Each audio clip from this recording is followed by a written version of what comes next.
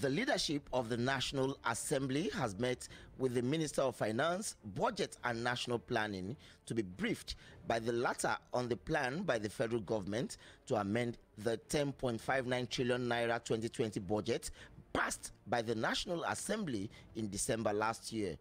The meeting, which had in attendance principal officers from both chambers, was presided over by the President of the Senate, Ahmad Lawan, and the Speaker of the House of Representatives, Femi Gbajabiamila.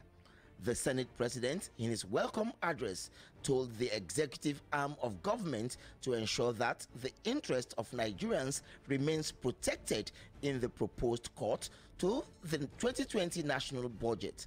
Lawan also expressed the willingness of the federal lawmakers to expeditiously consider the proposed amendment to the 2020 budget, which the minister said would be presented to the National Assembly by next week.